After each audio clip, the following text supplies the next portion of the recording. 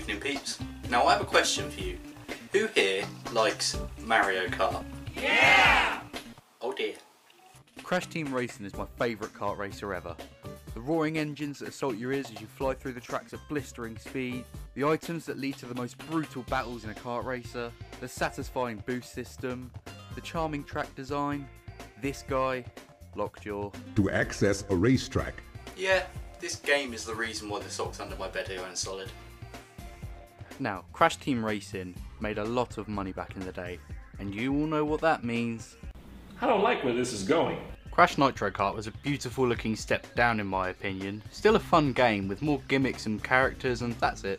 And Crash Tag Team Racing? You people are dumber than a sack of hammers! Didn't happen. So picture this, the year is 21-8. Your remastered collection of the original Crash trilogy is sold like crack in Birmingham, so you decide to then remaster another of his classic outings, but this time you make it bigger, better, and belly. So for this video specifically we'll be talking about the remake of CTR Crash Team Racing Nitro Fueled, and if you want to see me melt myself over the original game, you'll have to wait. This game came out in mid-2019 and I've never been so excited for a remaster. Ever since its reveal at the Game Awards in 2018, the waiting period to play this was just painful, but the wait was well worth it because when I finally put that disc in and changed my trousers, I was in for the ride of my life. This game contains not only the original CTR's roster, tracks, battle mode and story mode completely remastered from the ground up, but it also has all of the Nitro Kart tracks, characters and battle maps, and they even added more tracks, characters, karts and cosmetic items in post-launch updates, and these range from Arseface TM to... Right, so I've sucked this game's nipples hard enough now, so why don't we look for another kart racer to play? Let's see... Nickelodeon Kart Racers. Oh dear. What can I say that other people haven't already said about this? It's an all-time classic. It's got perfect review scores on every... Oh. Yeah, let's just play Mario Kart instead. This is Mario Kart 8 Deluxe. Mario Kart 8! Can you tell? Mario Kart 8 Deluxe is a definitive edition of Mario Kart 8 on the Nintendo Cemetery. The game was great, but its biggest problem was the dead console that it was stranded on. So instead of making a new Mario Kart 9, they just put 8 on a console that doesn't make me sad when I power it up. And now so many people are getting to experience a game that they would have never otherwise played. Now I'm not going to pretend I'm the local Mario Kart expert because I grew up with a this. However, I do think it will be quite interesting to pit these two games up in an illegal boxing ring and see who, in my opinion, comes out on top. It's CTR. Now don't take that as a fuck Mario, because I really do like him. Galaxy was my second favourite game ever if you remember, and I've grown up with him on the Game Boy, that's it. But the one series I have always been mixed on is Mario Kart. I don't get it. This might be because my first ever experience with Mario Kart was on the Wii, and I fucking hated that game. But since then I've played stuff like Mario Kart DS and 7, and I thought those were both really good games. So what happened? I'm being a bit harsh here. There were a few things I thought Mario Kart Wii did really well, so let's list them off here. Number 1, Wii Wheel. Now I did really like playing Mario Kart DS on the Nintendo dipshit, but most of the time I'd much rather just whip my PSP out instead and play CTR on there. PSP. It's like a nut you can play with outside. Oh, fuck yeah. Right, let's stop beating around the bell end now and get into the specifics of what I think both games do right and wrong.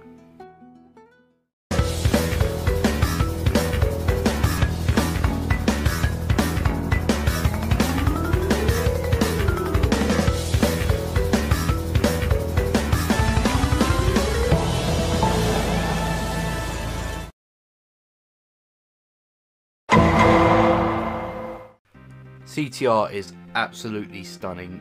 Like, on PS4 Pro, that game is just, it's so bouncy and it's so vibrant. However, I'm going to give the point to Mario Kart because I feel like the colours are better, the environments look nicer, it just looks better. I don't know how to describe it, it just looks better. This is one of the most important parts for me, mainly because I prefer to play CTR due to its deep mechanics. Mario Kart 8 aims to appeal to as many people as possible, which means it needs to be accessible for younger people, older people, and casual people. That being said, it's immediately obvious that the game holds your hand quite a bit.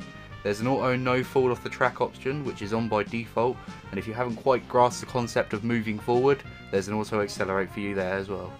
The game feels very luck based on who wins. This is probably because the items make it that way, so the people can win, even if they're bad. But this takes away the getting better element of the game that I love in CTR so much. In CTR there's so many jumps and turns and all sorts of different mechanics you can learn and master and then get better.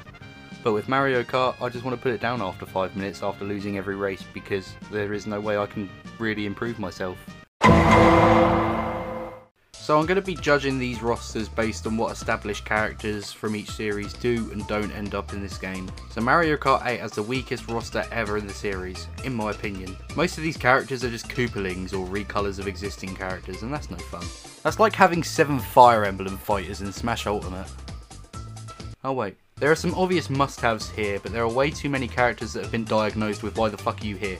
I do like the crossover characters, however. Link, Animal Crossing characters and the Inklings from Splatoon are all playable, which is great. But Crash gets this point as well, because his roster is insane. There's what, 61 characters in the game? And there's pretty much every single character from every Crash game you could ever think of, combined as like, I don't know, the evil twins, but who the fuck wants them anyway? Plus there's even characters that haven't appeared in Crash that are brand new and original, and there's even this fucking crate, why? Oh yeah, and we also had crossover characters in the form of Spyro Hunter and that. Now this was a very hard one to choose between, as both have very good modes.